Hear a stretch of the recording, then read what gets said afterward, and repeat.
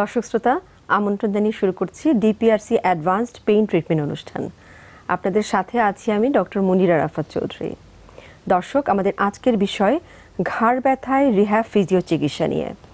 এ বিষয়ে কথা বলার জন্য আমরা আমন্ত্রণ জানিয়েছি বিশিষ্ট বাত ব্যথা ফিজিওথেরাপি বিশেষজ্ঞ এবং ডিপিআরসি হসপিটালের chief consultant doctor Mohammad Shafiullah প্রধানকে। দর্শক শ্রোতা, আমাদের সাথে যদি যুক্ত হতে চান অনুষ্ঠানে, তাহলে টিভি স্ক্রিনের নাম্বারে যুক্ত হতে পারেন, অথবা আমাদের সাথে ফেসবুকে গিয়ে www.facebook.com লিখে স্ল্যাশ দিয়ে ডিপিআরসি অ্যাডভান্স পেইন ট্রিটমেন্ট লিখে যুক্ত হতে পারেন, অথবা স্কাইপিতে গিয়ে satv.dprc লিখে আমাদের সাথে যুক্ত হতে পারেন। চলুন আমরা শুনি আজকের এই বিষয়ে। কেমন আছেন? আলহামদুলিল্লাহ, আপনি কেমন আছেন? জি, ভালো আছি। আমরা তো আজকে ঘাড় ব্যথায় আধুনিক যে রিহ্যাব ফিজিও চিকিৎসা আছে সেটা নিয়ে শুনবো আপনার কাছে। তার আগে মূল প্রসঙ্গে একটু আসি। ঘাড় ব্যথার আসল যে কারণগুলো নিয়ে আপনারা ট্রিটমেন্টটা দিয়ে থাকেন, সেই কারণগুলো সম্পর্কে আমাদের একটু বলেন। ধন্যবাদ। আসলে ঘাড়ের নানাবিধ সমস্যা হতে পারে। আমরা যেটা যে কজ অফ নেক পেইন, অনেক কারণ, তবে সবচেয়ে বেশি যে রোগীগুলো আমরা পেয়ে থাকি এবং বেশি সমস্যা হয়ে থাকে সাধারণত ঘাড়ে যদি আপনার মেকানিক্যাল কোনো সমস্যা হয়। আচ্ছা, আমরা ঘাড়ের যদি আপনি অ্যানাটমিক্যাল স্ট্রাকচার যেটা হচ্ছে ঘাড়টা আমরা সামনের দিকে উত্তল, মানে আমাদের ফ্রন্ট সাইড যেটা সামনের দিকে উত্তল, মানে কনভেক্স যেটা আমরা বলে থাকি, পিছনে হচ্ছে কনকেভ, এবং এখানে মেইনলি 7টা ভার্টেব্রা আছে। সার্ভাইক্যাল ভার্টেব্রা আছে। এই সার্ভাইক্যাল ভার্টেব্রা প্রত্যেকটা একটার সাথে একটা বিভিন্ন সফট টিস্যু দিয়ে আটকানো। সেটা হচ্ছে দুই হাড়ের মাঝখানে ডিস্ক থাকে, এবং সেই ডিস্কগুলো আবার সামনে লঙ্গিটিউডিনাল লিগামেন্ট, পিছনে লঙ্গিটিউডিনাল লিগামেন্ট, আবার দুই যে হাড় থাকে বা ভার্টেব্রা সেটাও আবার বিভিন্ন ইন্টারভার্টেব্রাল লিগামেন্ট দ্বারা আটকানো থাকে। এইভাবে আস্তে আস্তে দেখা যায় যে একেবারে ডিপ থেকে বাইরের দিকে যদি আমরা আসি, দেখা যায় যে এরপরে মাসেলস দ্বারা আটকানো, তারপরে সফট টিস্যু আছে, আপনার ফ্যাসা আছে, ডিপ ফ্যাসা আছে। এইভাবে স্ট্রাকচারটা তৈরি হয়। মেকানিক্যাল যে নেক পেইনের কথা আমরা বলে থাকি, এই নেক পেইন এই স্ট্রাকচারগুলোতে কোনো প্রকারে যদি কোনো প্রকার ইনজুরি জাতীয় সমস্যা হয়, তখনই মেকানিক্যাল নেক পেইন হয়ে থাকে সাধারণত। আচ্ছা, আপনি বলছেন আঘাতজনিত যদি কোনো সমস্যা হয়, নট অনলি আঘাত, মানে ইনজুরিটা, হ্যাঁ খুবই ভালো কথা বলেছেন। হ্যাঁ, মানে ইনজুরির বাংলাটা তো আঘাতই চলে আসছে, আঘাত চলে আসে। কিন্তু আমরা যারা মানে আঘাত বা পেইন নিয়ে কাজ করি, সেটা আমরা কিন্তু আঘাতটা কজ অফ আঘাত বা আঘাতের কি কারণ সেটা কিন্তু যে ডাইরেক্ট কোনো হিট হইতে হবে, কোনো আঘাত পেতে হতে হবে এমন কোনো কথা নেই। আঘাত কিন্তু যেমন হতে পারে যে একজনের মাথায় বোঝা নিল, তা থেকে ঘাড়ে ইনজুরি হলো, বা রোড অ্যাক্সিডেন্ট করলো হলো, বা গাছ থেকে পড়ে গেল তা হলো, বা অনেকে সেলুনে গিয়ে মেসেজ করতে গেলে আঘাত পেল, বা যে কোনোভাবে এনি অ্যাসাল্ট কোনো কিছু হলো, দিস ইজ আঘাত। কিন্তু সেটা না হয়েও আঘাত হতে পারে মেরুদণ্ডে। সেটা হচ্ছে আমাদের এভরিডে অ্যাক্টিভিটিজের কারণে। এভরিডে যে কোনো কাজ যদি আমরা ভুল অবস্থানে ঘাড় রেখে কাজ করি, বসার ক্ষেত্রে হতে পারে, কাজের ধরনের ক্ষেত্রে হতে পারে, তারপরে দাঁড়িয়ে কাজ করার থেকে হতে পারে, নিচে বসে কাজ করার থেকে হতে পারে, তখন দেখা যায় যে আমি যে স্ট্রাকচারাল কথাগুলো বলছিলাম, অ্যানাটমি, সেই অ্যানাটমিক্যাল বাইন্ডিং যে স্ট্রাকচারগুলো আছে, স্পেশালি সফট টিস্যুগুলা, এগুলাতে আস্তে আস্তে আস্তে আস্তে মাইনর ইনজুরি হতে থাকে। আচ্ছা, এবং খুব ছোট ছোট ট্রমা এখানে হয়। এখন কেউ যদি কাউকে ছুরি দিয়ে আঘাত করে, সেটা বড় একটা ইনজুরি হতে পারে। আমি যদি আপনাকে সুই দিয়ে আঘাত করতে বলি, তাহলে ইনজুরিটা অনেক ছোট। এই জাতীয় ইনজুরি যখন রিপিটেড হতেই থাকে, তখন কিন্তু এক পর্যায়ে একদিন দেখা যায় ছুরির চেয়ে বড় ইনজুরি, মানে আঘাতটা অনেক বড় হয়ে যায়। এটা বেসিক্যালি এই ছোট ছোট ইনজুরিগুলো সাধারণত অ্যাক্টিভিটিস থেকে হয়ে থাকে। যেমন আমরা বারবারই এখন ওয়ার্নিং দিচ্ছি এবং সবাই এই ব্যাপারে এখন দেখি অনেক সচেতন। যেমন আমাদের যে স্মার্টফোন ব্যবহারের ক্ষেত্রে আপনি বসেই করেন, শুয়েই করেন বা দাঁড়িয়ে করেন, সবাই দেখবেন ঘাড়টা একটু সামনে ঝুঁকে স্মার্টফোনটা ব্যবহার করে। এই যে ঝুঁকে ব্যবহার করে, এবং স্মার্টফোন সেটা ফোনের ক্ষেত্রে হোক, সে ফেসবুক ইউজ করুক বা আপনার যে কোনো কাজে SMS দেখ, সে দেখবেন যখন কেউ স্মার্টফোন ইউজ করে, সে কিন্তু খেয়াল থাকে না, সে একটানা 1-1.5 ঘন্টা 2 ঘন্টা কিন্তু সামনে ঝুঁকেই ফোনটা ব্যবহার করতে থাকে, এই যে ভুল অবস্থান দীর্ঘ সময় বসে বসে বা দাঁড়িয়ে থেকে করে, তখন আমাদের ভিতরে যে ইন্টারনাল যে লিগামেন্টগুলো থাকে, স্পেশালি ডিস্কের যে আপনার বাইন্ডিং যে লিগামেন্ট থাকে সামনে এবং পিছনে, লঙ্গিটিউডিনাল লিগামেন্ট, এবং ডিস্কের উপরে যে ডিস্ক ইটসেলফ, সেখানে কিন্তু বাইন্ডিং ক্যাপসুল আছে আপনার চারপাশে, annulus ফাইব্রোসাস, this is also capsule soft tissue, তার ভিতরে জেলি থাকে, সেটাই আস্তে আস্তে ইনজুরি হতে থাকে, আস্তে আস্তে মাইক্রো ট্রমা হতে হতে একদিন হয়তো সেটা প্রকাশ পায়, হঠাৎ করে পুরা লিগামেন্টটা ছিঁড়ে যেতে পারে, ছিঁড়ে ভিতরে যে জেলি থাকে সেটা কিন্তু বের হয়ে এসে নার্ভে কম্প্রেশন দিতে পারে, একেবারেই কমন। তাছাড়া এই যে অন্য যে বাইন্ডিং লিগামেন্টগুলো আছে ঘাড়ের মধ্যে, পারসিস্টেন্ট যদি আপনার কাজ করে, যেমন কম্পিউটার যারা করে, কম্পিউটিং দেখবেন, ডেস্ক জব ওয়ার্কার যারা কম্পিউটার, আমিও কম্পিউটার ইউজ করতে হয়, অনেক সময় দেখা যায় লং কম্পিউটার যখন ইউজ করে অটো পিছনের যে আমাদের মাসেলসগুলো থাকে এবং সফট টিস্যু যতগুলো আছে সবগুলো অটো ইটসেলফ হার্ড হয়ে যায়, অনেক শক্ত হয়ে যায়, এবং এমনও শক্ত আমরা পাই একটা হাড়ের চেয়ে শক্ত পাওয়া যায় সফট টিস্যুগুলো, মানে ডিউ টু কন্টিনিউয়াস স্ট্রেস এবং ওয়ার্কের কারণে মাসেলস পিছনে প্রচন্ড শক্ত হয়ে যায়। এখন সফট টিস্যু যখন শক্ত হয় সে কিন্তু ফেটে যেতে পারে, ভেঙে যেতে পারে। আচ্ছা, আর সফট টিস্যু যদি সফট থাকে তাহলে এই দুর্ঘটনা হওয়ার কোনো চান্স থাকে না। এবং এই যে শক্ত হয়ে যাওয়া, সেটা কিন্তু আমাদের কাজের থেকে হয়। অনেকে দুটো বালিশ ব্যবহার করে শোয়ার ক্ষেত্রে, এই যে দুটো বালিশ ব্যবহার করার কারণে পিছনে মাসেলগুলোর উপরে স্ট্রেস পড়ে, এবং প্রলং স্ট্রেস মানে কন্টিনিউয়াস স্ট্রেস যখন পড়তে থাকে, মাসেল কি পৃথিবীর প্রত্যেকটা প্রাণী হোক, যখন সে অ্যালাইভ জীবিত, তখন আপনি যদি তাকে ইনজুরি করেন, তাকে যদি আপনি আঘাত করেন, সে কিন্তু রিয়্যাক্ট করবে, প্রত্যাঘাত করা সে চেষ্টা করে। তদ্রূপ আমাদের ঘাড়েও আপনি যদি তাকে বারবার তাকে স্ট্রেস দিতেই থাকেন, তখন তার মাসেলগুলো, আমাদের ঘাড়ের মাসেলগুলো খুব টাইট হয়ে যাবে। আচ্ছা, এই প্রসঙ্গে আরো শুনবো, আপনি আসলে খুব ইলাবোরেটলি বলছেন, এবং আমার মনে হয় যে দর্শক যারা শুনছে অবশ্যই উপকার পাবেন, কারণ আমাদের এই ভুল অ্যাক্টিভিটিগুলোর কারণে কিন্তু আমার মনে হয় যে আমরা যেচে পড়ে এই রোগটা নিচ্ছি। আমাদের সাথে দর্শক আছেন। হ্যালো দর্শক, কে বলছিলেন? হ্যালো দর্শক, আমি নাজমিন বলছি চুয়াডাঙ্গা থেকে। আচ্ছা নাজনীন, আপনি যার ব্যাপারে কথা বলতে চাচ্ছেন বয়সটা এবং ওয়েট উল্লেখ করে আপনি প্রশ্ন করেন।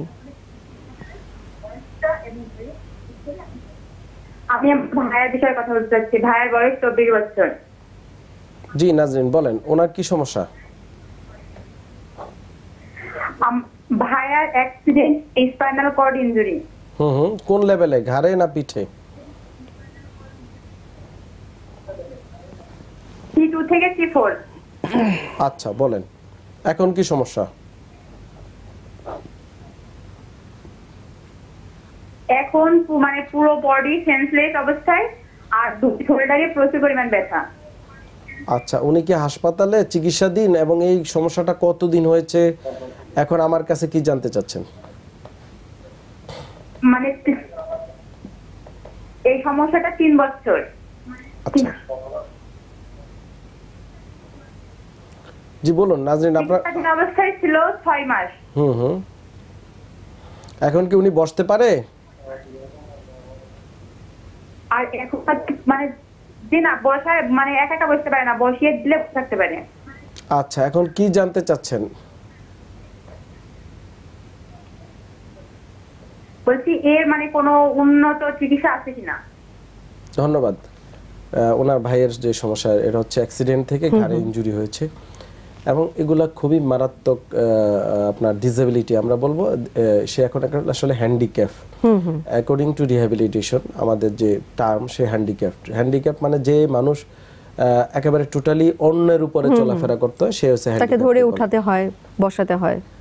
হ্যাঁ, এবং এই রোগীদের ক্ষেত্রে যেটা হচ্ছে, যেটা আমরা যে ট্রিটমেন্ট প্রোটোকলগুলো দেখি, প্রথমত যদি ওখানে টোটাল কর্ড কম্প্রেশন মানে ভেঙে গিয়ে যায় তাহলে একরকম, যদি পার্শিয়াল হয়ে থাকে তাহলে আরেক রকম, এবং এই রোগীগুলা আপনার ট্রিটমেন্টও বিভিন্ন রকম হয়ে থাকে, ইমপ্রুভমেন্টও কিন্তু সময় নিয়ে বিভিন্ন প্রকার হয়ে থাকে। অনেক সময় অপারেশন করার প্রয়োজন হতে পারে, সেটা সার্জিক্যাল ইন্টারভেনশন, সার্জারির পরে আবার তাকে রিহ্যাবিলিটেশন করতে হয়। এখন আসেন, রোগী 3 বছর হয়ে গিয়েছে, এখন হয়তো ধরাই দিলে সে উঠে বসতে পারে। আসলে রোগীর যে টোটাল ডাটা, যে কতটুক কি হয়েছে, বা উনি গত 3 বছর ধরে কি কি চিকিৎসা পেয়েছে, বা তাকে রিহ্যাবিলিটেশন কি করানো হয়েছিল আচ্ছা। বা কোন পদ্ধতিতে কতদিন, এগুলো একটা ইম্পর্টেন্ট একটা ডাটা। এখন আমি তারপরেও বলবো ওনার যে অবস্থা আছে এখন 3 বছর পরেও সেটা যদি এখনো ওনাকে প্রপার রিহ্যাবিলিটেশন প্রসিডিউরে যাওয়া যায়, অন্তত সেটা হয়তো কয়েক মাস বা এমনকি বছরও লেগে যেতে পারে। সে যেরকম বলছিল যে সে 6 মাস আগে ভর্তি ছিল হাসপাতালে, হ্যাঁ, এখন কিন্তু তারপরেও সেরকম কিন্তু ইমপ্রুভমেন্ট হয়নি, ওইভাবে ইমপ্রুভমেন্ট হয়নি। তারপরে এই রোগগুলা পাশাপাশি ওয়ার্ল্ডে এখন বিভিন্ন প্রকার আপডেটেড ট্রিটমেন্ট চলে আসছে। যেমন স্পাইনাল কর্ড ইনজুরি যদি ইমিডিয়েট মানে খুব কয়েক মাসের ভিতরেই যদি তাকে যেমন স্টেম সেল থেরাপি এখন দেওয়া হয়, সেটা ইন্ডিয়াতে হয় এবং উন্নত বিশ্বে, আমাদের দেশে ওইভাবে চালু হয় না। স্টেম সেল থেরাপি যদি দেওয়া হয় দেখা যায় যে নার্ভ রিজেনারেট করে। আচ্ছা। তো এই নার্ভ যদি আবার রিজেনারেট করে, পাশাপাশি যদি তাকে প্রপার ওয়ে রিহ্যাবিলিটেশন করা যায়, যেটা আমরা করি, আমরা কাজ করি রিহ্যাবিলিটেশন নিয়ে, তাহলে দেখা যায় যে রোগী একটা বেটার ইফিকেসি, বেটার রেজাল্ট চলে আসে। হয়তো সে এই অবস্থায় থাকতো না এতদিন, হয়তো সে নিজে হাঁটা চলাফেরা করতে পারতো। আমাদের সাথে আরেকজন দর্শক আছে। হ্যালো দর্শক, কে বলছিলেন? হ্যালো, আসসালামু আলাইকুম। আমি পুরনো ঢাকার চাঙ্কাফুল থেকে আয়েশা বলছি। আচ্ছা, ওয়ালাইকুম আসসালাম আয়েশা, আপনি যার ব্যাপারে কথা বলতে চাচ্ছেন বয়সটা উল্লেখ করে প্রশ্ন করেন, আমরা শুনছি। জি, আমি আমার বিষয়ে বলবো। আমার বয়স 22। তো আমার সমস্যা হচ্ছে আমি তো হাউস ওয়াইফ প্লাস স্টুডেন্ট। তো আমার তো ঝুঁকে পড়ার অভ্যাস আছে। তো গত 2 থেকে 3 মাস যাবত আমার ধান কাঁধে প্রায় সময় ফুলে থাকে আর পেন হয়। তো আমার তো লো প্রেশার, মানে আমি খাবারের প্রতি অনেকটা অনীহা, মানে খাবার ঠিক মতো খাওয়া দাওয়া করি না, যেহেতু বাসায় সারাদিন একা থাকি আর হাজবেন্ড বিজনেস করে, বাসা থাকে না। তো আমার এই ডান কাঁধটা ফুলে থাকে আর হালকা হালকা পেন হচ্ছে 2-3 মাস যাবতই। পরীক্ষা ছাড়াও এভাবেও আমি কাজ ঝুঁকে করার মানে স্যারের উপর এটা দেখি, তাই আমি ঝুঁকে কাজ করি না। কিন্তু তারপরও আমার কেন হালকা হালকা ফুলে থাকে এবং সবসময় হালকা হালকা একটু পেন হয়, ডান পাশটা শুধু, বাম পাশটা কখনোই হয় না। এটাই স্যারের কাছ থেকে জানতে চাচ্ছিলাম। জি, ধন্যবাদ। খুবই ইন্টারেস্টিং ওনার যে উনি ঝুঁকে থাকে, হয়তো এখন আমাদের প্রোগ্রাম দেখাতে এখন ঝুঁকে না, তো খুবই ভালো। ঝুঁকা আসলে আমাদের কোনো কাজ নেই, শুধু কেন আমাদের জানা দরকার আর মানা দরকার, আর কিছুই না। ঝুঁকে যেটা কাজ করতে মহিলাদের অনেক কাজই করতে, নট অনলি মহিলার, পুরুষদের অনেক ঝুঁকার কাজ আছে। তো ঝুঁকলে যেটা হয় ঘাড়ে বিভিন্ন সমস্যা হয়। যাই হোক, ওনার এখন যে সমস্যাটা আছে এটা আসলে মাসেল পুল হয়ে আছে। অনেকে ভয় পেয়ে যায় যে আমার এক কাঁধ ভালো, আরেক কাঁধে এর ফুলে গেছে, ভিতরে কিছু একটা আছে মনে হয়। আসলে না, মাসেল যদি পুল করে ওই জায়গাটা কিন্তু ফুলে যাবে এবং ওখানে পুলিং অবস্থা থাকার কারণে আপনি যেটা বলছিলেন খুব শক্ত হয়ে যায় এবং আপনি যদি ওখানে টিপ দিয়ে দেখেন আপনার যে জায়গাটা ফুলে আছে দেখবেন অনেক হার্ড হয়ে আছে। অনেকে মনে করে যে ফুলা ভিতরে টিউমার কিন্তু সফট হবে, কিন্তু এটা আবার কিন্তু হার্ড হবে। অ্যানাদার ইস্যু, আপনি রেগুলার 2 বেলা করে ওখানে গরম সেক দিতে থাকেন প্রতিদিন। আর ঘাড়ের শোল্ডারের কিছু এক্সারসাইজ আছে, শোল্ডার গার্ডেল মোবিলাইজিং এক্সারসাইজ বলি আমরা, শোল্ডারের মোবিলাইজিং এক্সারসাইজ, নেকের কিছু মোবিলাইজিং এক্সারসাইজ আছে এবং কিছু স্ট্রেসিং এক্সারসাইজ আছে। এগুলো আপনি ইচ্ছা করলে ইউটিউবে সার্চ দিলে পেয়ে যাবেন। এই সকল এক্সারসাইজ করলে এই সমস্যাটা আপনার চলে যাবে। আর সামনে আমার মনে হয় আপনি যে কাঁধটা ফুলে যায় সে কাঁধের উপরে প্রেসার দিয়ে কোনো কাজ এখনো করেন, বা যদি সামনে ঝুঁকেও করেন বা কোনো কারণে ওখানে প্রেসার হয়, অনেকে যেমন আমরা দেখি যে স্কুল ব্যাগ নিয়ে যায় বাচ্চারা এক কাঁধে করে, বা আমরাও, বা অনেকে অফিসিয়ালি যারা অফিসে একটা ব্যাগ নেয় সে একটা ডান কাঁধে ব্যবহার করে যাচ্ছে। এই যে দীর্ঘদিন ডান কাঁধ ব্যবহার করার কারণে তারও কিন্তু এই জাতীয় সমস্যা, ওনার মতো সমস্যা হতে পারে। তো আপনি এইভাবে ট্রিটমেন্ট নেন, গরম সেক দেন রেগুলার। আর যদি ব্যথানাশক কোনো ক্রিম বা মলম পাওয়া যায় সেটা ঘাড়ে ওখানে লাগাতে পারেন, এই সমস্যাটা চলে যাবে আশা করি। আমরা শুনবো আপনার কাছে আরো, কিন্তু একটা বিরতি থেকে ফিরে এসে। দর্শক শ্রোতা, যাচ্ছি একটা বিজ্ঞাপন বিরতিতে, আশা করি ততক্ষণ পর্যন্ত আমাদের সাথেই থাকবেন।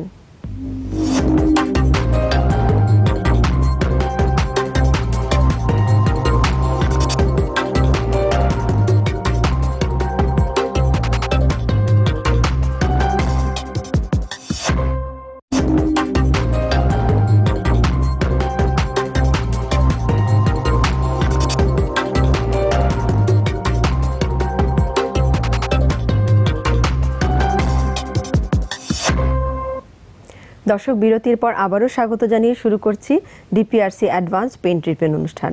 আমরা শুনছিলাম ঘাড় ব্যথার আধুনিক ফিজিও রিহ্যাব চিকিৎসা নিয়ে। চলুন ফিরে যাই প্রসঙ্গে।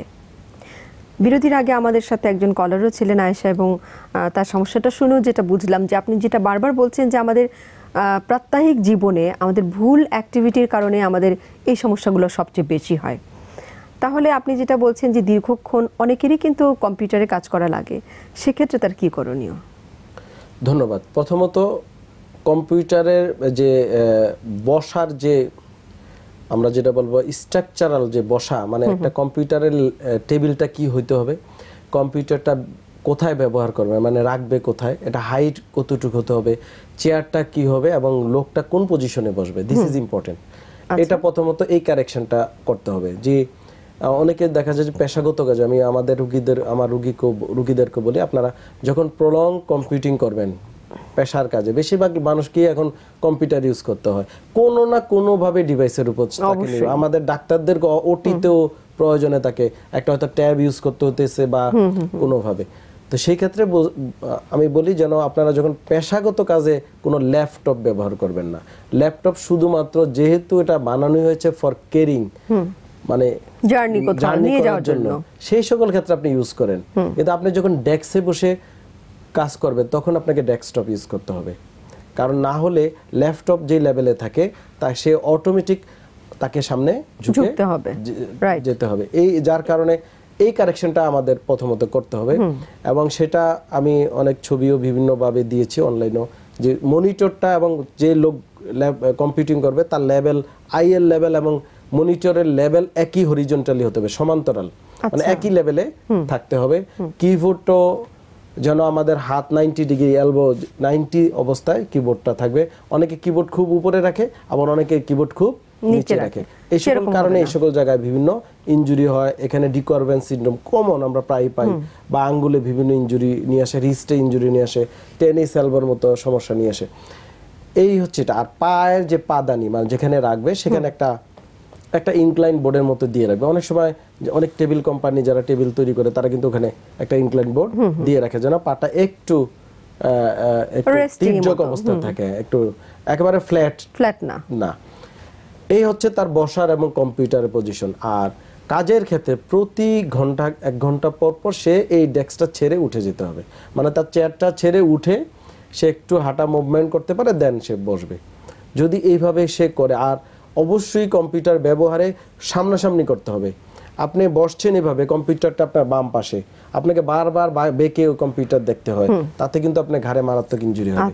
আবার ডান পাশে রাখা, এটা করা যাবে না। আপনাকে স্ট্রেট কম্পিউটার রাখতে হবে সামনাসামনি, এবং প্রতি 1-2 ঘন্টা পর পর উঠে যেতে হবে। এবং কিছু কমন স্ট্রেসিং এক্সারসাইজ আছে যেটা ইন্টারনেটও পাওয়া যায়, বা আমরা যারা এই রোগী নিয়ে কাজ করি আমাদের কাছে এসব রোগীরা শিখে নিতে পারে।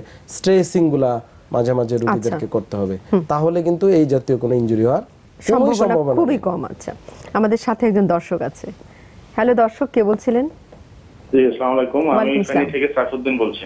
আচ্ছা জি, যার ব্যাপারে কথা বলতে চাচ্ছেন সাইফুদ্দিন, আপনি বয়সটা উল্লেখ করে প্রশ্ন করেন। জি, আমার বয়স হচ্ছে 40। জি, শফিউল্লাহ প্রধান স্যারের সাথে আমার ফেসবুকে লিংক আছে, আমি বিভিন্ন রকম ভালো পরামর্শ পাই ওর মাধ্যমে।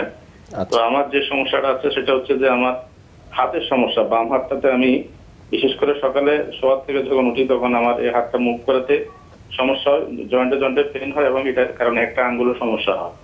তা আমি গত কয়েকদিন আগে ফেনীতে একজন অর্থোপেডিক সার্জন বিশেষজ্ঞ দেখেছি। দেখানোর পরে আমাকে বললো যে এটা গাড়ির কারণে সমস্যা হয়। আমি মোটরসাইকেল ইউজ করি, মোটরসাইকেলটা আপাতত কিছুদিন ইউজ করা থেকে বিরত রাখতে বলছেন, এবং আমাকে একটা রক্ত পরীক্ষা এবং গাড়ির একটা এক্সরে দিয়েছে। তো সেটা এখন আমি আদৌ করাই নাই, কিন্তু ওষুধটা চলতেছে আমার। তো সেক্ষেত্রে এখন স্যারের কাছ থেকে যদি কোনো রকম পরামর্শ থাকে আমি সেই পরামর্শটা নিতে চাচ্ছি আর কি। আসলে সমস্যাটা কি আমার হাতের নাকি গাড়ির কারণে কোনো সমস্যা হচ্ছে? আচ্ছা, এমনিতে কি আপনার ডায়াবেটিস বা অন্য কোনো রোগ আছে? জি না, আমার ডায়াবেটিস নাই, আমার কোনো ডায়াবেটিস নেই। আচ্ছা, ধন্যবাদ, আমি উত্তর দিচ্ছি। ওনার যে ক্লিনিক্যালি উনি যেটা বলছে, যদি কারো কোনো আর্থ্রাইটিস বা বাত রোগ আমরা যেটা বলে থাকি থাকে, তাহলে শুধু একটা হাতে হবে না, মানে মাল্টিপল জোড়ায় হবে। মানে এক ডান হাতে হলে বাম হাতে হবে, হাঁটুতে হবে, আঙ্গুলে হবে, অনেকগুলো জায়গা হবে। ওনার শুধুমাত্র একটা হাতে হচ্ছে এবং একটা আঙ্গুলও প্রবলেম হচ্ছে। এটা অবশ্যই আমি ওই ডাক্তার সাহেবের সাথে একমত, ওনার সমস্যাটা ঘাড়ে। আচ্ছা, তো সাধারণত এক্সরে দিয়ে ঘাড়ের কোনো ডিপ, কোনো টিস্যু বা স্ট্রাকচার ওইভাবে এক্সপার্ট ডাক্তার ছাড়া সম্ভব না আইডেন্টিফাই করা। আমরা তাও করতে পারে, সেটা হচ্ছে এক্সরে দিয়ে আমরা যদি দেখি দুই হাড়ের মাঝখানে গ্যাপ কম, আচ্ছা, স্পেসটা দেখি, স্পেস যদি এক্সরে উঠানেরও ব্যাপার আছে এখানে। যেমন আমাদের অনেকে B/V মানে অ্যান্টেরিয়র পোস্টেরিয়র ভিউ নিল বা ল্যাটারাল ভিউ নিল, তাতে আসবে না, ওনাকে অবলিক ভিউ নিতে হবে, মানে রুটগুলো দেখার জন্য যে আমাদের ইন্টারভার্টেব্রাল ফোরামেন সেটা আমরা অবলিক ভিউ দিয়ে দেখতে পারি, এবং যে টেকনোলজির ছবিটা উঠাবে তারও দক্ষতা থাকতে হবে, কারণ অবলিক ভিউ সবাই ওভাবে রাইট। আপনি খুব সুন্দর কথা বলেছেন যে এক্সরের অনেকগুলো ভিউ থাকে, আমরা কিন্তু না বুঝে গিয়ে অনেক সময় বলি যে আমাকে একটা ঘাড়ের এক্সরে করে দেন, তাতে কতটুকু আপনাদের হেল্প হবে সেটাও অনেক সময় দেখা যায় যে শুধু একটা এক্সরে করে নিয়ে আসলো, একটা আরো আমরা যেটা বলি এটা একটা রেডিয়েশন হ্যাজার্ড, এছাড়া কিছুই না, কারণ এক্সরে কোনো ভালো রে না, শরীরের জন্য ভালো না। তো সেই ক্ষেত্রে অবলিক ভিউ দিয়ে আমরা দেখতে পাই যে রুটে কোনো কম্প্রেশন আছে কিনা, এবং কিছু ক্ষেত্রে এক্সরেতে যদি বয়স্ক লোক হয় হয়তো অস্টিওফাইট পাওয়া যায় বা হাড় ক্ষয় আছে কিনা এটা দেখা যায়। তো আমার মনে হয় আপনার ডাক্তার সাহেব যেভাবে বলেছে ওনার চিকিৎসা আপনি কন্টিনিউ করেন আরো কিছুদিন। তবে আমার সাজেশন, আমি কিন্তু আপনি যেহেতু আমার ফেসবুকের সাথে জড়িত, আমরা বিভিন্ন টিপস দিচ্ছি যে ঘাড়ের ব্যায়াম, পাশাপাশি আপনার শোয়া বসা কাজকর্ম কিভাবে করতে হবে এই নিয়মগুলো মেনে চলেন, আর ওনার ট্রিটমেন্ট করে দেখেন। যদি এত ইমপ্রুভ না হয় আপনাকে ঘাড়ের MRI করে দেখতে হবে, এবং আফটার MRI তখন হয়তো আপনাকে রিহ্যাব ফিজিও বা এই জাতীয় অ্যাডভান্স পেইন ট্রিটমেন্টে আপনাকে যেতে হবে, উইদাউট পেইন কিলার, মানে ব্যথার ওষুধ ছাড়া আপনাকে তখন চিকিৎসায় যেতে হবে। এখন ডাক্তার সাহেব যে কদিন যেভাবে চিকিৎসা বা ওষুধ দেয় আপনি সেভাবে কিছুদিন ওনার আন্ডারে করে দেখেন, আশা করি ভালো হয়ে যাবে। আমাদের সাথে দর্শক আছে। হ্যালো দর্শক, কে বলছিলেন? জি আসসালামু আলাইকুম। ওয়ালাইকুম আসসালাম, কে বলছেন? আমি ওমান থেকে বলছি, ডাক্তার সাথে কথা বলবো, জাহাঙ্গীর আলম। জি জি জি জাহাঙ্গীর সাহেব শুনতে কথা বলেন। হ্যালো আসসালামু আলাইকুম। ওয়ালাইকুম আসসালাম। স্যার আমি আজকে ওমান থেকে বলছি, জাহাঙ্গীর আলম। অনেকদিন ধরে আমি এই ব্যথা নিয়ে ভুগতেছি, ঘাড়ের ব্যথা আমার। স্যার আমি একটু একদিকে তাকে কাজ করতেছি, আমার এই ডাইন সাইডে ঘাড়ে একবারে রক্ত একবারে ছিঁড়ে যেতেছে এমন লাগতেছে। এরপরে ঘাড়ে ব্যথার সাথে মাথা ব্যথা করে, এরপরে ফিরের মাঝখান দিয়ে বরাবর মানে মনে হয় রক্তগুলো একবারে ছিঁড়ে যেতেছে। তারপরে একটু বাম দিকে তাকায় নতুবা একটু টিভি দেখতেছি, তখন এক সাইডে ব্যথা, ঘাড়ে ব্যথা অনেক ব্যথা করে আমার। এটা আমি অনেকদিন ভুগতেছি। ডাক্তার দেখিয়েছেন? ডাক্তার দেখেছি, ডাক্তাররা বলতেছে কি প্রেশারের সমস্যা। তারপর অনেক সময় বলতেছে কি যে ঘাড়ের ভিতরে, আমি ওমানে থাকি তো, এক ডাক্তারকে দেখেছি কেরালা ইন্ডিয়ান, উনি বলতেছে আমার যে ঘাড়ের হাড় গুলা এগুলো একটু জাম খাইয়ে গেছে। এরকম বলছে। আপনার ওমানে ওখানে কি জাতীয় কাজ করতে হয় আপনাকে? আমি ওই যে বিজনেস করি তো, সবজির ব্যবসা, ওই যে বসে বসে লিখতে হয়, অনেক সময় আপনাদের একটু কথা বেশি বলি, অথবা একটু লোকের সাথে যোগাযোগ দিতে হয়, চিল্লাতে হয়, মানে একটু মানে সবসময় একটু থাকি, আমি টেন্সে থাকি। আচ্ছা ধন্যবাদ, আমি উত্তর দিচ্ছি। ওনার যে সমস্যাটা এটা কিন্তু বেসিক্যালি প্রেশার থেকে না, প্রথমত যদিও কোনো ডাক্তার সাহেব বলছে যে প্রেশারের থেকে, প্রেশারের না, কারণ হচ্ছে প্রেশারের ব্যথা পারসিস্টেন্ট একই রকম থাকবে, আর ঘাড়ের যদি কোনো ডিস্কে বা লিগামেন্টে মাসেলস নার্ভে যদি কোনো মাস্কুলোস্কেলেটাল সমস্যা হয় তখন কিন্তু মুভমেন্টে পেইন হবে, ঘাড় নাড়াতে বা একই পজিশনে থাকতে তার ব্যথা অনেক সময় বেড়ে যেতে পারে। আমার মনে হয় আপনার এটার জন্য একটা MRI করতে হবে ঘাড়ের, আপনার যে সমস্যাটা আছে। আর যেহেতু বিজনেস করতে আপনাকে বসে বা আপনি যে বিজনেস লেখালেখি করতে হয়, সেই ক্ষেত্রে আমরা বারবার বলছি সামনে ঝুঁকে কাজ কম করবেন বা সামনে ঝুঁকে একটানা করবেন না, যতদূর সম্ভব মেরুদণ্ড ঘাড় সোজা রেখে করতে হবে, এবং বালিশ ব্যবহার, একটা পাতলা বালিশ ব্যবহার করতে হবে। যেহেতু বাইরে আছেন আপনি আপাতত ওখানে ব্যথা গরম সেক দিতে পারেন, ওখানে একজন ডাক্তার দেখিয়ে ওনার চিকিৎসা আপাতত চালিয়ে যান। আপনাকে MRI করে এই ক্ষেত্রে আপনাকে ব্যথা ওষুধবিহীন যে চিকিৎসা আমরা করে থাকি, রিহ্যাব ফিজিও, এই জাতীয় চিকিৎসা আপনাকে হয়তো দিতে হতে পারে। যদি আপনি এই অ্যাজ ইউজুয়াল জেনারেল ট্রিটমেন্টে ইমপ্রুভ না হয় তখন আপনাকে এই জাতীয় চিকিৎসকের শরণাপন্ন হতে পারে। আমাদের সাথে ফেসবুকে যুক্ত হয়েছেন একজন দর্শক আজিজুল হক, তিনি লিখেছেন যে my wife age 27 years, she is suffering neck pain from 2 to 3 months. Now pain is surrounded her 2 hands and also goes down to her hips.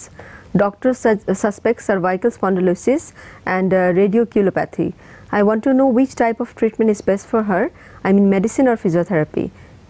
Is it curable? খুবই ভালো প্রশ্ন করেছেন উনি। ওনার ওয়াইফেরও যে বয়স দেখেন এখানে এখন যে ডাটাও তাই, most of the mechanical neck pain, back pain বা লো ব্যাক পেইন, এই রোগীগুলা বেশিরভাগই ইয়াং, মোস্ট অফ দ্য রোগী হচ্ছে ইয়াং এবং 27 বছর বয়স। ওনার ক্লিনিক্যালি যে সমস্যাটা এটা হচ্ছে 100% ওনার ডিস্ক প্রলাপস আছে ঘাড়ে, যার কারণে ওনার রেডিয়েটিং পেইন হয় এবং অনেক সময় হিপস পর্যন্ত কিন্তু রেফার হয়। তো এইটার ট্রিটমেন্ট কি আপনি এখন যদি মনে করেন যে এটার medication, what is the medication? there is no medication here, এখানে কোনো মেডিকেশন নাই। হ্যাঁ, কমন কিছু মেডিকেশন আছে, pain killer, NSAIDs, pain killer আপনি যতদিন খাবেন ততদিন হয়তো একটু ভালো লাগবে, কিন্তু ওই সমস্যাটা ওর সত্যি থাকবে খারাপের দিকে, মানে কারণের কোনো সমাধান নাই, কারণের কোনো সমাধান হবে না। দ্বিতীয়ত এই পাশাপাশি মাসেল রিল্যাক্সিন দেওয়া হয় মাসেলকে রিল্যাক্স করার জন্য, কিন্তু আমার সমস্যা হয়েছে ঘাড়ে রুগীর, আমি যদি মাসেল রিল্যাক্সিন আপনার সিস্টেমিক সার্কুলেশনে দেই তাহলে কিন্তু আমার হোল বডি রিল্যাক্স হবে, আমার হোল বডি রিল্যাক্সের এখানে কোনো প্রয়োজন নাই। এটার একমাত্র ট্রিটমেন্টই হচ্ছে রিহ্যাব ফিজিও, যেটা ফিজিওথেরাপি অনেক ক্ষেত্রে বলে থাকে। এইটাও কিন্তু আবার বিভিন্ন ভাগে ভাগ করা হয়েছে, এক এক রোগের জন্য এক এক প্রকার থেরাপি, এক এক রুগীর জন্য এক এক বয়সে এবং এক এক যে সিমটমের জন্য এক এক টাইপের আমরা থেরাপিগুলো দিয়ে থাকি। ওনাকে যদি এভাবে প্রপার ওয়ে এই জাতীয় রিহ্যাব ফিজিও ট্রিটমেন্ট দেওয়া যায় বা দেওয়া হয়, আশা করি উনিও ভালো হয়ে যাবে। আর ওনার লাস্ট আরেকটা কোশ্চেন উনি বলেছে, ইজ দিস কিউরেবল? আসলে ডাক্তারি কিছু টার্ম আছে, যেমন আমরা বারবার বলি প্রিভেনশন ইজ বেটার দেন কিউর। তো প্রিভেনশনটা হচ্ছে ইম্পর্টেন্ট এখানে। এখন ওনার ওয়াইফকে আপনি ট্রিটমেন্ট দেওয়ার পর ভালো হয়ে গেল বাই ফিজিওথেরাপি, আবার যে ব্যাক করবে না এমন কোনো কথা নেই। আচ্ছা, প্রথম কথা হচ্ছে ব্যাক করবে কেন আর করবে না কেন? করবে যদি যেই কষ্টটার কারণে ওনার ঘাড়ে জানতে হবে এই জিনিসটা হয়েছিল। এখন রোগী যদি সেটা না জানে বা রোগী ভালো হয়ে গেল আমি ভালো হয়ে গেলাম, ওকে গিয়ে সে একই কাজ আবার করে বা একই রকম অ্যাক্টিভিটিস সে করে বা সে সেটাকে আর কারেকশন করলো না, তখনই কিন্তু সেটা কিন্তু আবার ফিরে আসতে পারে। এবং কিছু ডিজিজ আছে যেগুলা আপনার আমরা বলি কিউরেবল, আর একটা হচ্ছে মেইনটেনেবল, আলাদা আলাদা টার্ম আছে এখানে। যেমন ডায়াবেটিস, এটা মেইনটেনেন্ট ডিজিজ, মানে ডায়াবেটিস রোগীকেও আপনাকে মেইনটেইন করে চালিয়ে যেতে। হার্টের disease, all of the most non communicable disease যতগুলো আছে আমাদের হিউম্যান বডিতে হয়ে থাকে, সবগুলি আসলে মেইনটেনেবল ডিজিজ। কোনোটাই 100% কিউর হয়ে যাবে না উইদাউট কোনো ইনফেকশন হয়েছে, আপনি অ্যান্টিবায়োটিক দিলেন বা তাকে অ্যাসেপ্টিক প্রিকশন নিলেন, সেটাতে কিউর হয়ে যাবে। এটাও মজার বিষয়, ইনফেকশনও আবারও আসতে পারে। আচ্ছা, এই বিষয়গুলো খুব মজা করে আপনি বললেন, খুব ভালো লাগলো। আমরা শুনবো আবার একটা বিরতি থেকে ফিরে এসে। দর্শক শ্রোতা, যাচ্ছি একটা বিজ্ঞাপন বিরতিতে, আশা করি ততক্ষণ পর্যন্ত আমাদের সাথেই থাকবেন।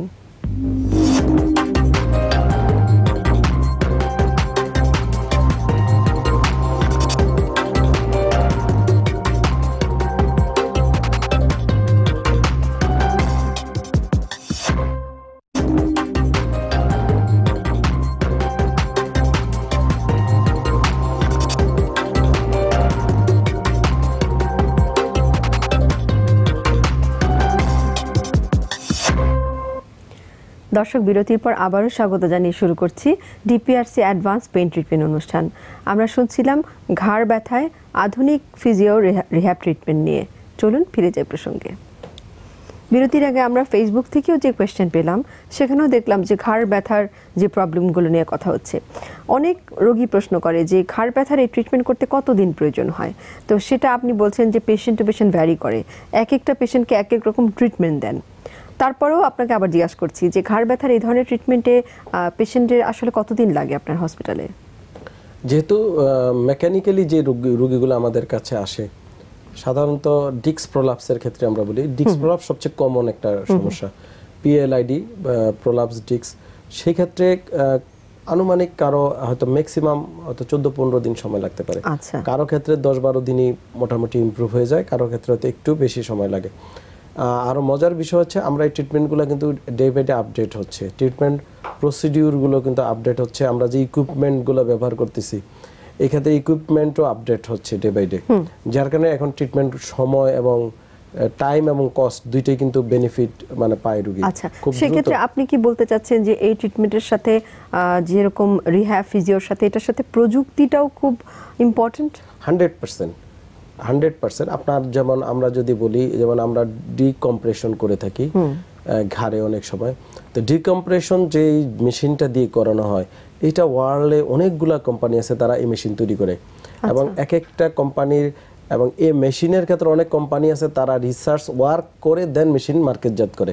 আবার অনেক কোম্পানি আছে জাস্ট ফটোকপির মতো তৈরি করে মার্কেটে ছেড়ে দিচ্ছে। তো এখন রিসার্চ কোম্পানির মেশিন আর একজন ফটোকপি তৈরি করা মেশিনের ইফিকেসি আপনি এক পাওয়ার কোনো সুযোগ নেই।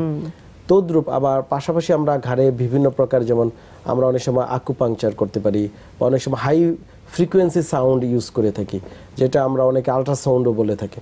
তো হাই ফ্রিকোয়েন্সি সাউন্ডের ক্ষেত্রেও আপনার একটা ইফিকেসি আছে যে কত হার্জে, কত মেগা হার্জে আমরা সাউন্ডটা ইউজ করব, এবং এক এক কোম্পানির ক্ষেত্রে কিন্তু এটা ভেরিয়েশন আসে। এবং অনেকে বলে আমি তো বিভিন্ন থেরাপি দিয়েছি, বিভিন্ন সাউন্ড থেরাপিও দিয়েছি, সো আরেক জায়গায় গেলে আমি ভালো হই নাই, তো আরেক জায়গায় গেলে সেটা একই রকম চিকিৎসা দিলে ভালো হবে কি না, দিস ইজ ইম্পর্টেন্ট। হ্যাঁ, একই রকম চিকিৎসা আরেক জায়গায় গেলে আপনি ভালো হয়ে যেতে পারেন। এটা ইট ডিপেন্ডস অন ওই হসপিটালের কতটুক আপনার এবিলিটি আছে, সাকসেস রেট আছে, এবং তাদের কতটা তারা আপডেটেড, এবং তাদের যে আপনার আমরা যেটা বলো মেশিনারিজ এবং ইনফ্রাস্ট্রাকচার কত আপডেটেড। যত বেশি আপডেটেড, যত বেশি ইনফ্রাস্ট্রাকচার এবং বিহাইন্ড ম্যান, মানে এখানে প্রতিটা মেশিন কিন্তু ম্যান দিয়ে চালিত, তো সেখানেও যদি ম্যান যদি ভালো হয় এবং এক্সপার্ট হয়, হাইলি ট্রেন্ড হয়, 100% প্রফেশনাল হয়, তাহলে কিন্তু অবশ্যই একই রকম চিকিৎসা একই রকম আরেক জায়গায় আপনার রেজাল্ট আসবে। অনেকে টেন্স মেশিন ইউজ করে, যেমন আমরা প্রায় পেয়ে থাকি রুগী বলে আমার ছেলে আমেরিকায় ছিল বা মালয়েশিয়ায় ছিল, আসার সময় একটা থেরাপি মেশিন নিয়ে আসছে আমাদেরকে বলে, তো আমি তো অনেক দিন থেরাপি দিয়েছি, তো আপনারা আবার ডিপিআরসি তো সেম থেরাপি দিবেন, তো এটা তো আমি দিয়েছি। আসলে রুগী তো আসলে হি ইজ এ লেম্যান, মানে সে কিন্তু জানে না আসলে হোয়াট ইজ দ্য থেরাপি, সে ভেবেছে ওই মেশিনটাই থেরাপি, তো এইটাই সে ভেবে নেয়। কারণ হচ্ছে আমরা যারা প্রফেশনালস এবং রিহ্যাব, আমরা যারা physio professionals, not only physio professional, আপনারাও যারা ডাক্তার, আপনাদের এক এক রোগের ক্ষেত্রে কিন্তু আপনাদের অনেক টুলস আছে, ইউজ করতে পারেন, বা অপারেশন প্রসিডিউরও কিন্তু আপনি দেখবেন যেভাবে করেন আরেকজন ডাক্তার কিন্তু সেই পদ্ধতিতে নাও যেতে পারে। তাহলে যদি মানে সেই ক্ষেত্রেও যেহেতু ভিন্ন হয়, এখানেও ভিন্ন হওয়াটাই স্বাভাবিক, যে সব থেরাপি কিন্তু এক না, আর একই রকম হওয়ার সুযোগও নেই। ইট ডিপেন্ডস অন ডক্টর, সে কি করবে তার রোগীর ক্ষেত্রে সাজেস্ট। আচ্ছা, আমরা শুনি এই জিনিসটা একটু ডিটেইলসে, আমাদের সাথে একজন দর্শক আছে, আচ্ছা কথা বলে নিচ্ছি। হ্যালো দর্শক, কে বলছিলেন বলেন। জি, আসসালামু আলাইকুম, আমি খাদিজা বলছি, আমার বয়স হচ্ছে 24। আচ্ছা জি, আমি ঘাড়ের ব্যথা সম্পর্কে কিছু কোয়েশ্চেন করতে যাচ্ছি। অবশ্যই করেন। জি, হ্যালো, আসসালামু আলাইকুম। ওয়ালাইকুম আসসালাম। জি খাদিজা, আমি শুনতে পাচ্ছি। জি অ্যাকচুয়ালি আমার মানে সব সময় সকালে ঘুম থেকে ওঠার পর থেকে ঘাড়ে প্রচন্ড ব্যথা থাকে। তো এটা ঘাড়ে ব্যথাটা শুরু হয়েছে মিনিমাম 4-5 বছর আগে থেকে। ব্যথাটা কম ছিল, বাট ইদানিং খুবই বেশি ব্যথা করে। তো দেখা যায় মানে ঘুম থেকে ওঠার পরে সবচেয়ে বেশি ব্যথা করে, আর আমার বালিশটা নিচা বালিশেই আমি ঘুমাই, তারপরে আমি মুভ করতে পারি না। এই ঘাড়ে ব্যথা যখন খুব বাড়ে তখন দেখা যায় এটা হিপ পর্যন্ত চলে যায়, হিপ পর্যন্ত না গেলেও 2 হাত পর্যন্ত যায় আর কি। আপনি পেশায় কি করেন? জি, আপনি কি করেন পেশায়? আর এই সমস্যার জন্য কোনো আমি মাস্টার্স করছি, আচ্ছা স্টুডেন্ট। আচ্ছা, আপনার এই সমস্যার জন্য কি এমনিতে কোনো এ পর্যন্ত কোনো ডাক্তার দেখিয়েছেন?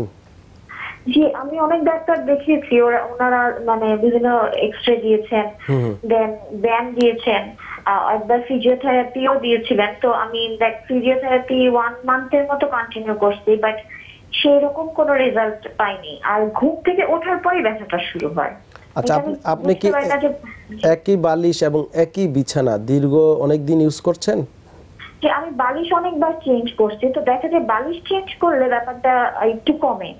আচ্ছা, মানে বালিশ দেখা যায় আমি প্রায় চেঞ্জ করি, তখন একটু কমে, কিন্তু আবার শুরু হয়। আচ্ছা, ধন্যবাদ, আমি উত্তর দিচ্ছি। ওনার যেটা এটা অলসো মেকানিক্যাল নেক পেইন, মেকানিক্যাল। এখন আমরা বলি যে পাতলা বালিশ ব্যবহার করবেন, অনেকে হয়তো তাইও করে। আবার বলি বিছানাটা কারেকশন করার জন্য ফার্ম বিছানা ব্যবহার করার জন্য, সেটাও করার পরেও রোগী ভালো হচ্ছে না।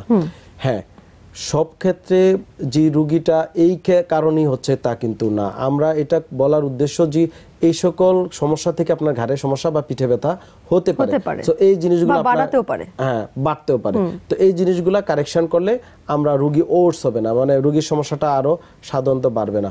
আর যেহেতু উনি স্টুডেন্টের দেখা যায় যে উনি যে সারাদিন হয়তো স্টাডিতে যাচ্ছে, কলেজে ইউনিভার্সিটিতে যাচ্ছে, বসে থাকছে বা যাই করুক, এই যে ওনার এই অ্যাক্টিভিটিসও কোথাও না কোথাও কোনো প্রবলেম তৈরি হতে পারে। উনি হয়তো ব্যাগ ইউজ করছে বা ব্যাগটা কাঁধে নেয়, এই সকল কারণে হতে পারে। বা মোবাইল ফোন, আমি বারবার বলছি, এই যে অনেক সময় হয়তো সারাদিন সে হয়তো মোবাইল ফোনই ইউজ করলো, রাতের বেলা ঘুমালো, সকালে উঠলে সমস্যাটা বেশি দেখা যাচ্ছে। ওনার কাছে মনে হচ্ছে যে বালিশের কারণে হচ্ছে, যেহেতু বালিশ সবই চেঞ্জ করার পরও এটা সমাধান হচ্ছে না। এবং এই রুগীগুলো আসলে ওই যে অনেক সময় কিছু রুগী আছে, যেমন আমরা অ্যাংজাইটি ইনডিউসড নেক পেইন হতে পারে, যদি কোনো কারণে সে সারাদিন খুব উদ্বিগ্ন থাকে, খুব একটা টেন্স থাকে, তা থেকে কিন্তু নেক পেইন হতে পারে। তো আমার মনে হয় আপনার এটা আরো প্রপার ডিফারেন্সিয়াল ডায়াগনোসিস করতে হবে। মানে ডিফারেন্সিয়াল ডায়াগনোসিস, আপনি যে ট্রিটমেন্টগুলো ইতিমধ্যে নিয়েছেন সেটা কি আবার নতুন করে রিডায়াগনোসিস করে আপনার ঘাড়ের এই সমস্যাটা বের করে দেখতে হবে যে কি কি সমস্যার কারণে সমস্যাগুলো হচ্ছে। অনেকের ক্ষেত্রে দেখা যায় যে ঘাড় ব্যথা আমাদের কাছে নিয়ে আসছে, যে নেক পেইন, মাসেল স্পাজম, আমরা মাসেল স্পাজমের ট্রিটমেন্ট দিলাম, ভালো হয়ে গেল, আবার কয়েকদিন পরে সে ঘাড় ব্যথা নিয়ে আসে, সেটা আবার দেখা গেল যে তার ব্লাড প্রেশার হয় হাই বা লো, মানে ইট ডিপেন্ডস অন রিলেটেড। এবং এখানে খুবই ইম্পর্টেন্ট জিনিস হচ্ছে ডিফারেন্সিয়াল ডায়াগনোসিস যখন করা হয়ে থাকে তখন কিন্তু আপনার মানে একটা জিনিসের ট্রিটমেন্ট হয়ে গেল বা ভালো হয়ে গেল, তখন আরেকটা যদি পেইন পাওয়া যায়, রুগী হয়তো ঘাড় তো একটা বিশাল এরিয়া, অনেকটা এরিয়া, তো এখানে ব্যথার অরিজিন কি একটা কজ থেকে হবে এমন কোনো কথা নেই, অনেকগুলা কজ থেকে ব্যথা, মানে সবগুলোকে আমার এক্সক্লুড করে আমাকে লিস্ট আপ করে রাখতে হবে, যে একটা চলে গেলে যদি না হয় তাহলে আরেকটা। আমি বুঝতে পারছি। আমাদের সাথে ফেসবুকে একজন যুক্ত হয়েছেন, আমরা কোয়েশ্চেনটা নিচ্ছি। মোহাম্মদ খালিদ সাইফুল্লাহ বলেছেন যে আমার বয়স 25 বছর, আমি 2011 সাল থেকে মাজা, ঘাড়, পিঠ ব্যথা করে একটা ট্রিটমেন্ট করেছি, বাট ভালো হচ্ছে না। এখন ডান হাত ঠান্ডা হয়ে যায় আর পায়ের রগ টেনে ধরে প্রায়। অনেক ডাক্তারের কাছে গিয়েছে, ট্রিটমেন্ট বলছেন, কিন্তু ভালো হচ্ছে না। আচ্ছা, ওনার মাজা, ঘাড় এবং পিঠ মানে পুরো স্পাইনটাই ওনার ব্যথা করে, এবং যে বয়স, এই বয়সে আমরা যেটা বলবো ওনার ডায়াগনোসিসটা হয়তো এখনো ক্লিয়ার হয়নি। কারণ ডায়াগনোসিস যদি ক্লিয়ার না হয় তাহলে আপনি যে ট্রিটমেন্টই নেন, ট্রিটমেন্ট তো বিভিন্ন প্রকার আছে, এবং যেই ট্রিটমেন্টকে রিকগনাইজ করেছে দিস ইজ অথেন্টিক ট্রিটমেন্ট। এখন সেটা হতে পারে অ্যালোপ্যাথিক কোনো ওষুধ, হতে পারে সেটা আমরা যে থেরাপির কথা বলতেছি থেরাপি হতে পারে, সেটা আকুপাংচার হতে পারে, বা অনেক ওয়ার্ল্ডে অনেক টাইপের, এবং আমেরিকাতে যেমন ফার্স্ট ওয়ার্ল্ডে কাইরোপ্র্যাক্টর অ্যানাদার ট্রিটমেন্ট আছে, যেটা ফিজিওথেরাপিস্টের মতোই তারা পেইন নিয়ে কাজ করে, তাদেরটাও কিন্তু ওয়ার্ল্ড হেলথ অর্গানাইজেশন স্বীকৃত। তো এই ট্রিটমেন্ট ইজ অ্যানাদার ইস্যু। আপনাকে আগে কনফার্ম করতে হবে যে মেরুদণ্ডে বা মানে তার ডায়াগনোসিসটাই আগে কনফার্ম হতে হবে। ওনার ক্ষেত্রেও ডায়াগনোসিসটা কনফার্ম হয় নাই, যার কারণে হয়তো ট্রিটমেন্ট ভালো হচ্ছে না বা একই অবস্থা আছে, অনেক সময় আরো বেড়ে যেতে পারে। অনেকের ক্ষেত্রে যে এই সমস্যা আরো যদি ক্লিয়ার না করে বা ডায়াগনোসিস কনফার্ম না হয় তাহলে আরো সামনের দিকে মানে খারাপের দিকে যেতে পারে। আচ্ছা, আমরা শেষের দিকেও চলে আসছি। আপনি যেটা বলছিলেন আসলে আমাদেরই বোঝার ভুল আমার মনে হয়, যে আমরা ভাবি যে এই রোগীটা সুস্থ হলো, আমি কেন হব না, কিন্তু প্রতিটা রোগী একটা আলাদা আলাদা একজন মানুষ, এবং তার প্রবলেমগুলো বুঝতে গেলে একজন ডাক্তারকেও খুব নিখুঁতভাবে তাকে ভালো করে জাজ করে তার পেশা সম্পর্কে, তার ডেইলি অ্যাক্টিভিটিস সম্পর্কে, মানে পুরো একটা মানুষকে জাজ করে আমার ট্রিটমেন্টটা দিতে হচ্ছে। যার জন্য আপনি বলছেন যে আসলে আমার মনে হয় যে এই রিহ্যাব ফিজিও চিকিৎসায় এত বিভাগ আছে, এত টুলস আছে আপনাদের হাতে, এবং আপনারাই জাজ করেন যে কোন রোগীটাকে কোন টুলস দিয়ে ট্রিটমেন্ট করলে সাকসেসটা হবে। অবশ্যই, এবং রিহ্যাবিলিটেশনে এখানে বলা হয়েছে যে একটা রোগীর ট্রিটমেন্টের আমরা যে চিকিৎসা দিই, এটা একটা মাত্র ছোট ক্ষুদ্র একটা অংশ। তাকে মেডিকেল রিহ্যাবিলিটেশন, তাকে সোশ্যাল রিহ্যাবিলিটেশন, তাকে সাইকোলজিক্যাল রিহ্যাবিলিটেশন, এবং তাকে মানে ইকোনমিক্যাল রিহ্যাবিলিটেশন, মানে টোটাল সব মিলিয়ে তার ট্রিটমেন্ট। আপনার একটা রুগীকে আমরা ব্যাক পেইনের রুগীকে বা নেক পেইনের রুগীকে আমরা ট্রিটমেন্ট দিয়ে দিলাম, মেডিকেল ট্রিটমেন্ট পেয়ে গেল, সে হয়তো ভালো হয়ে গেল, কিন্তু তার সোসাইটি এমন এক অবস্থানে সেটা যদি একটা মেয়ে হয়, ওই সোসাইটি তাকে বলাই হয়েছে যে তুমি যখন বের হবে তোমাকে এরকম কুজো হয়ে বা এইভাবে তাকে বের হইতে হবে, মানে সোসাইটি তাকে অনেকগুলো জিনিস পারমিট করে না। বা আমি তাকে বলে দিলাম যে তোমাকে রেগুলার সাঁতার কাটতে হবে বা তোমাকে এক্সারসাইজ করতে হবে, ওই সোসাইটি সমাজ এমনভাবে তৈরি মেয়েকে বের হয়ে সাঁতার কাটতে অনুমতি তারা দিবে না। দিস ইজ ইম্পর্টেন্ট, এখানেও একটা ইম্পর্টেন্ট ইস্যু। বা বাবা মা দিচ্ছে না, সে কিন্তু আর ট্রিটমেন্ট আসলে কিন্তু রিহ্যাব একটা বড় কথা, বিশাল সাবজেক্ট, বিশাল একটা ভাস্ট ব্যাপার। আমাদেরকে সোশ্যাল রিহ্যাবিলিটেশন করতে হবে তাকে, এবং ইকোনমিক্যাল রিহ্যাবিলিটেশন এই পাশাপাশি একটার সাথে একটা জড়িত। কারণ অনেক রোগী আছে যে আমরা একটা কোর্স দিয়ে দিই যে আপনাকে 10 দিন থাকতে হবে, 15 দিন থাকতে হবে, বা প্রথম 5 দিন 10 দিন এখানে থাকবেন, তারপরে শেষে করবেন বা বাসায় এটা করবেন। তার হয়তো একটা টার্ম শেষ করে আর বাকিগুলা করা হয়নি বা হয়ে ওঠে না। তো যার কারণে দেখা যায় অনেক কারণে আমাদের পেশেন্ট ফেল করে, ট্রিটমেন্ট ফেল করে, আবার অথবা রিগেইন হয়, আবার পুনঃ একই সমস্যাটা বারবার আসতে পারে। তো রিহ্যাবিলিটেশন এমন একটা সাবজেক্ট যে সাবজেক্টে আমরা একটা রোগীর একেবারে ট্রিটমেন্ট হতে শুরু করে তার অ্যাক্টিভিটিস অফ ডেইলি লিভিং, তার পেশাগত যে প্রফেশনাল ওয়ার্ক সে কিভাবে করবে, সামাজিকভাবে সে কিভাবে চলবে, এবং ইকোনমিক্যালি সে তার কিভাবে আমরা বেটার সাপোর্ট দিতে পারি যে তার ট্রিটমেন্ট দেওয়ার জন্য। যদি সবগুলো এট এ টাইমে করা যায় তাহলে কিন্তু সাকসেস রেটটা অনেক বেশি এবং ভালো ভালো রেজাল্ট আসবে। আচ্ছা, আমরা শুনলাম আপনার কাছে, আমার মনে হয় যে এই জিনিসগুলোকে আমরা যদি মনের ভিতর ধারণ করতে পারি এবং যেই জিনিসগুলোর জন্য, যে অ্যাক্টিভিটিগুলোর জন্য আমাদের ঘাড়ে ব্যথা বারবার হচ্ছে, সেগুলোকে অ্যাভয়েড করতে পারলে আমরা অনেক দিনই ভালো থাকতে পারবো। অবশ্যই। হ্যাঁ, আপনাকে অসংখ্য ধন্যবাদ অনুষ্ঠানে আসার জন্য। আপনাকে অনেক ধন্যবাদ, এসএটিভির দর্শকদেরকে ধন্যবাদ। দর্শক শ্রোতা, শেষ করছি আজকের মতোই। এই অনুষ্ঠানটি বৃহস্পতিবার রাত 2টায় পুনঃপ্রচার হবে। আপনারা সবাই ভালো থাকুন, এই কামনায় শেষ করছি আজকে।